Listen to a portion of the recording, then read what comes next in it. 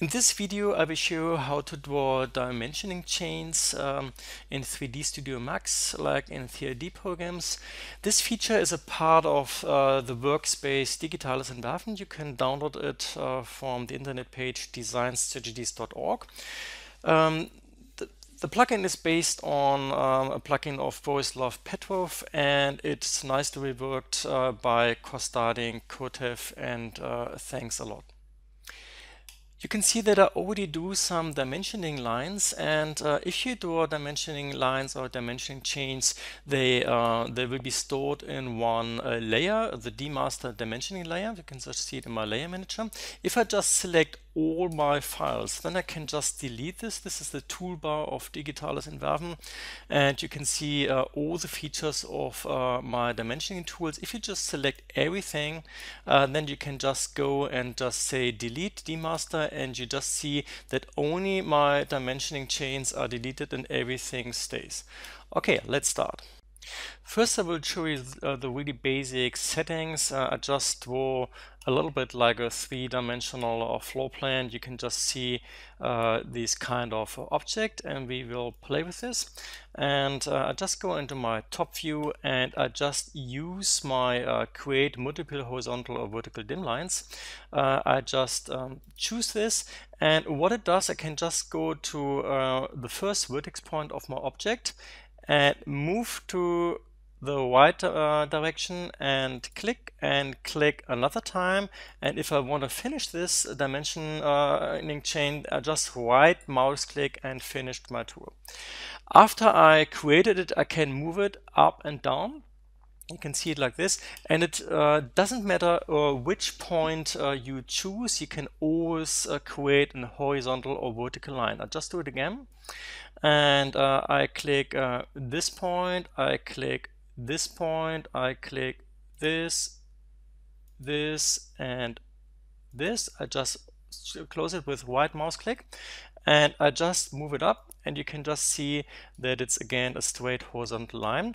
You can also do this in vertical direction. I just go again here and just click this point, and I just click this point, and now you created a vertical dim line. I can just do it again, and for example, also want to take the other parts and finish with right mouse click, move it like this, and you can see that I created a vertical line.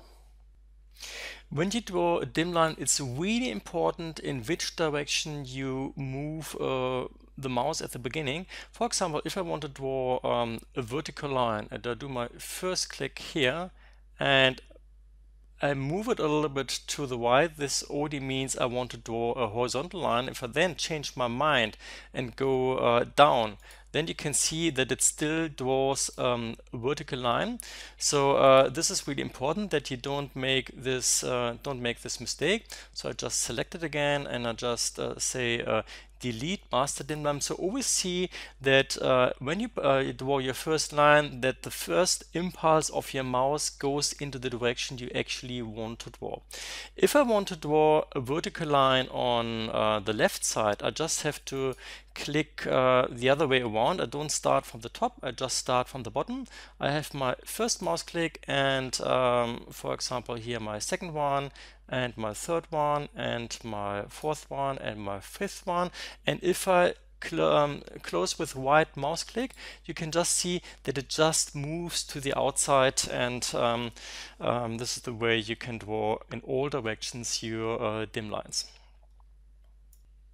If you don't want the dim line to become a straight horizontal or vertical line, you just have to hold your control key. You can also see with the mouse over this explanation. I just go again and just say create dim line. I hold my control key and I just click again, and now you can see that it doesn't go to a straight line, it just goes up and down and just follows my my mouse clicks.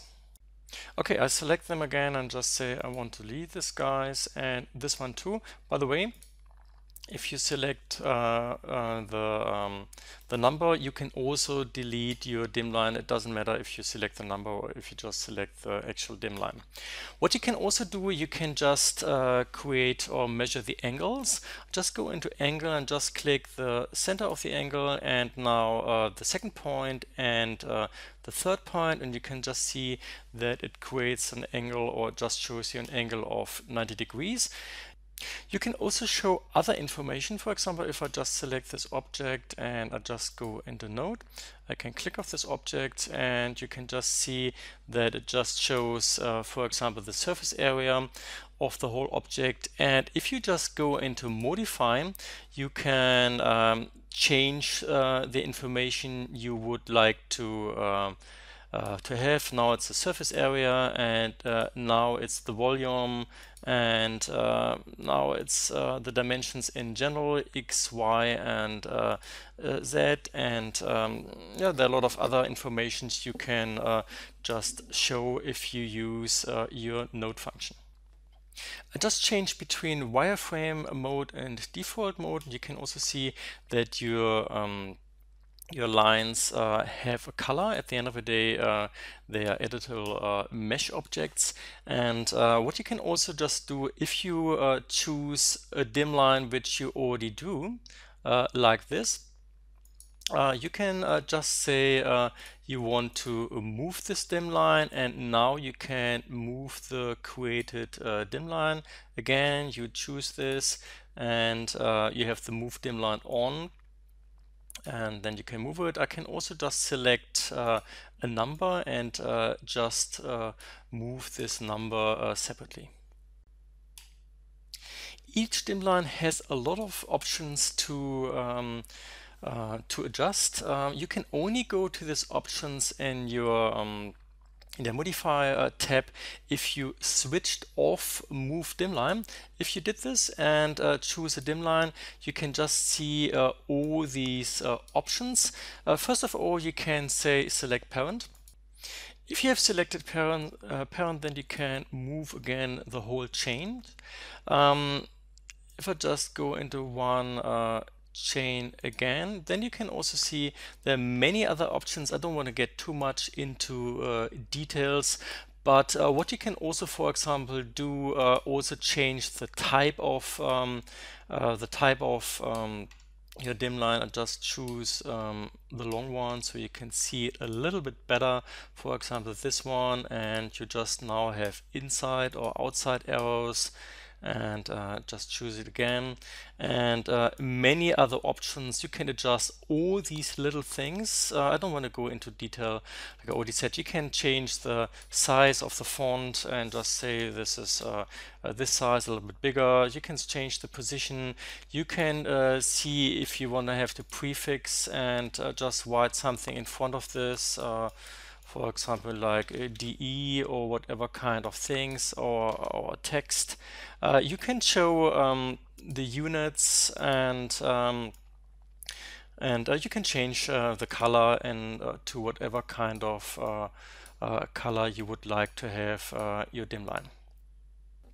Just because there are so many options to adjust, we already prepared some presets. If you just open the DIMaster utility floater, then you just can see you have the DE preference objects, for example black, and I can just say apply to all dim objects, and you can just see that the all changes to black, or you just want to have objects black with units. And now you can see that it also adds centimeters, or you just want to have this in white, and again with white units. For example, you work in an architectural scale and you want to have a different size of your dim lines. You just choose the bigger size for architectural scale, and it doesn't work with the small objects like this. This is probably already quite handy. And if you want to save your own dim lines, you just create these parts, and you can just save this as a preference. You just select your new dim line and then just save your dim line settings, and you can also then change new preferences if you want to. It doesn't matter if you use your dimline tool for top view or, for example, also for front view or even for your perspective. If I just go into front view and I just want to use my dim line here, you can just see that also this works properly. Number 1, 2, and I just follow the line and just finish it. And here are your dim lines. It's the same thing in perspective. I just select all my dim lines and delete them to have a better view. I just go into my perspective, and this is my object, and also here I can just draw dim lines. The only thing which does not work is that it creates a clear vertical line. You can just see what is happening if I draw in perspective. This is my first point. It's my second point. It automatically recognizes the which kind of perspective I'm using, and it just adjusts it to my perspective. Next, this one, and this one, and this one. And the very handy tool is that you can immediately are able to make a visualization out of this. If I just go into isolate selection toggle off, then you can see that this is already a 3D scene prepared for visualization. I just go into my render setup and yeah, start my first visualization.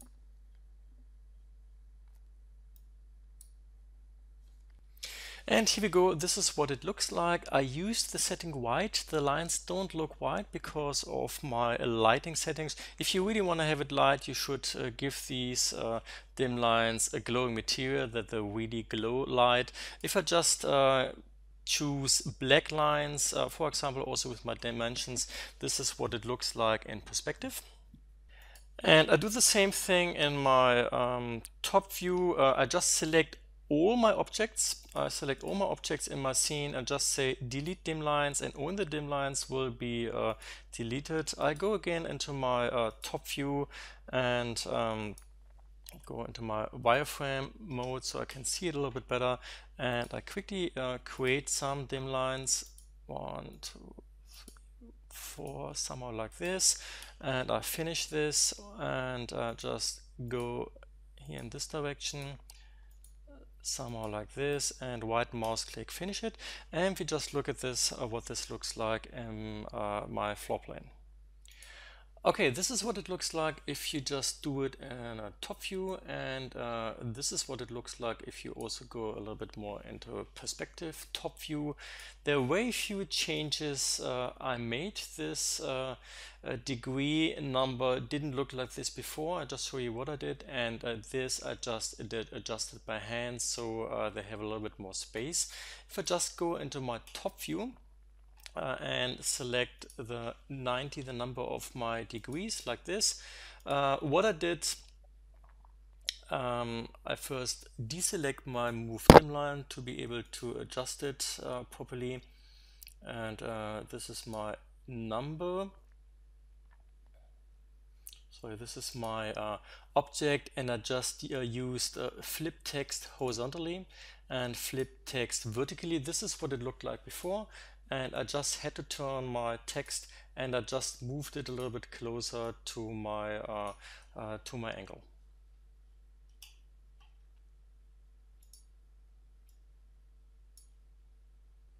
Before we look at the other features, I would like to show you one thing. I just select all my dim lines again and just say delete dim line.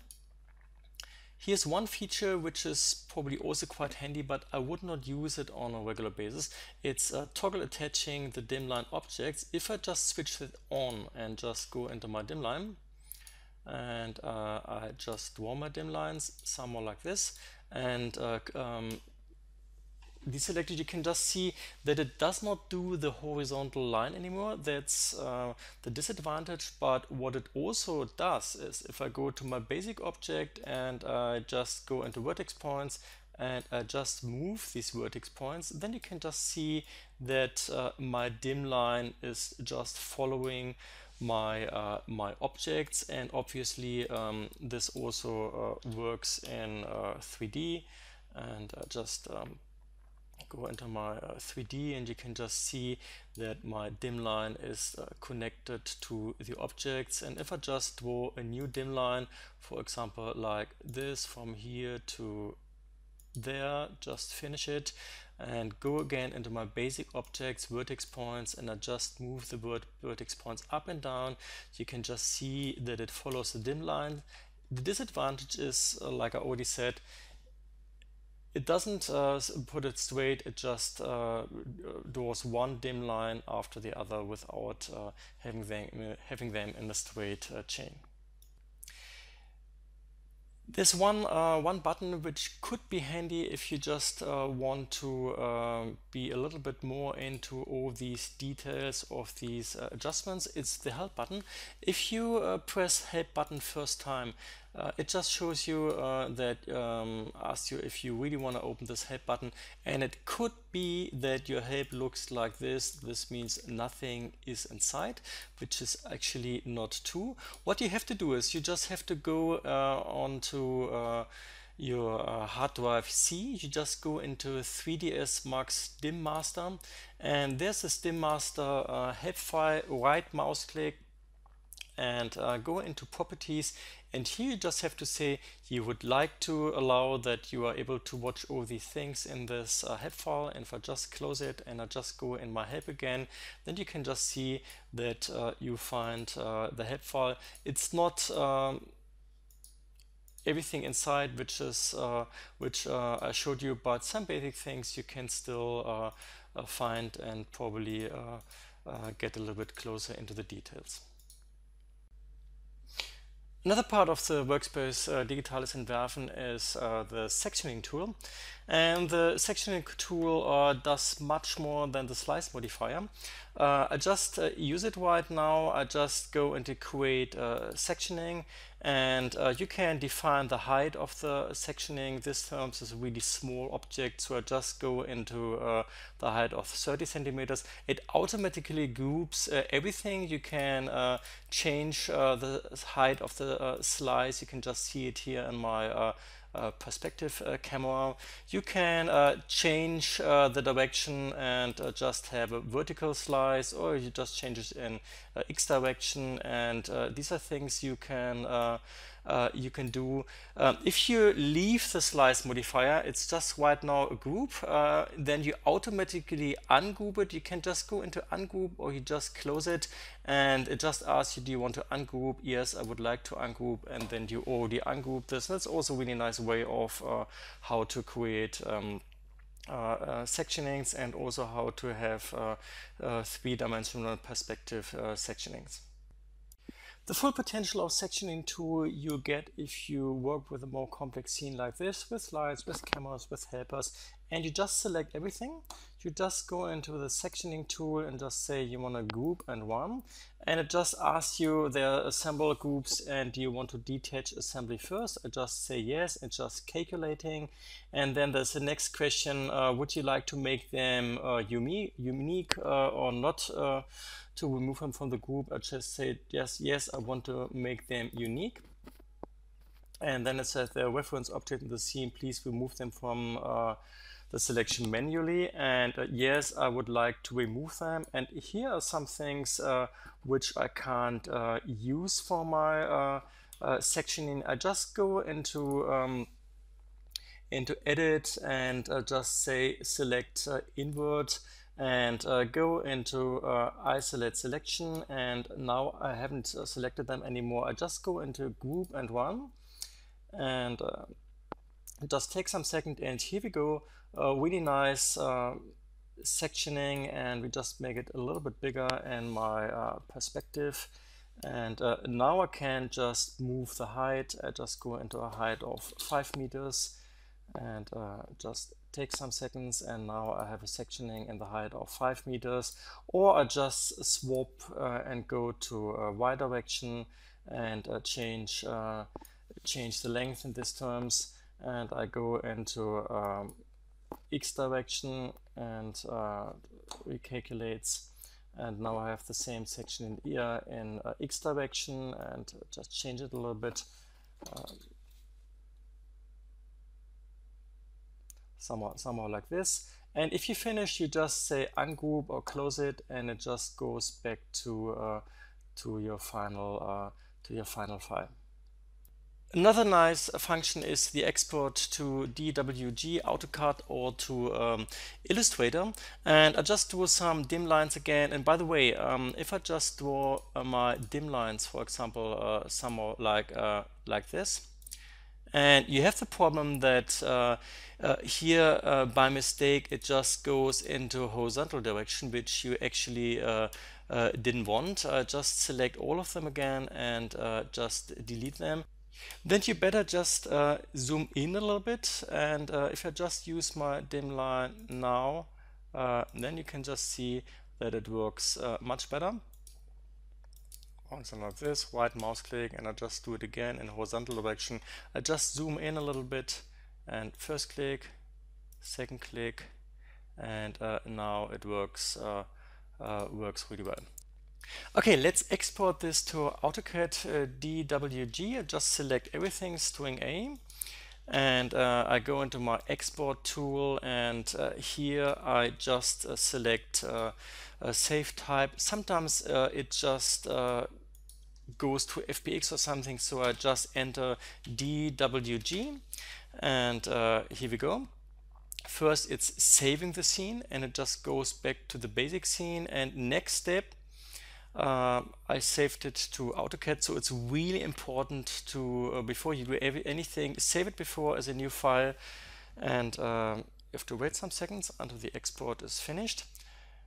Here we go, and here's my file, and I just open this in AutoCAD right now. Okay, I just open it,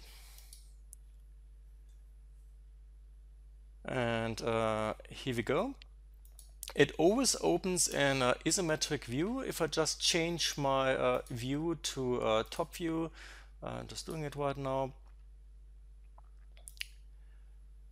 then you can see everything is there, and also my dim lines are there, and you can work nicely with this. You can't change the numbers anymore, they are set, but you can use it for layout and things like this. If you want to export it to Illustrator, you also select everything, string A, and you just go into export, and you just say .re and just select save type as Illustrator.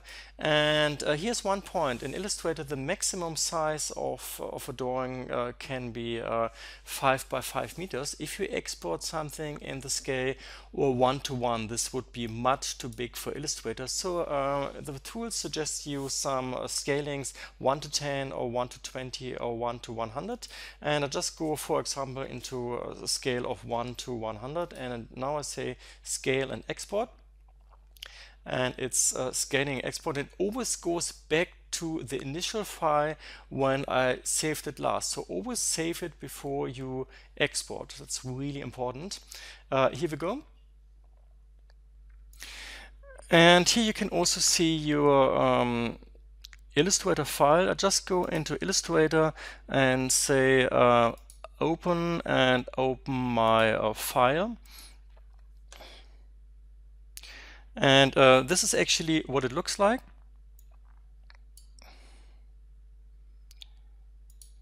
Just deselect it. You can also use different kind of thicknesses. For example, just say 0.2, and this already looks much better.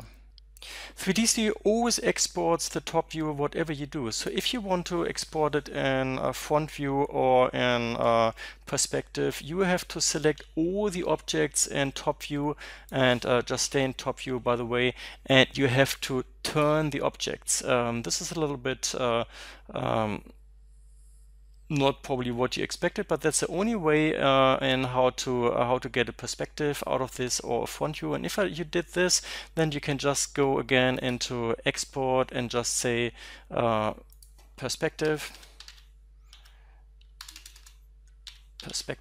and .re, and just go into save. It suggests again different kind of scalings. This times I take the 1:10, so I have to wait some seconds. 1:10. Okay, I would like to do this.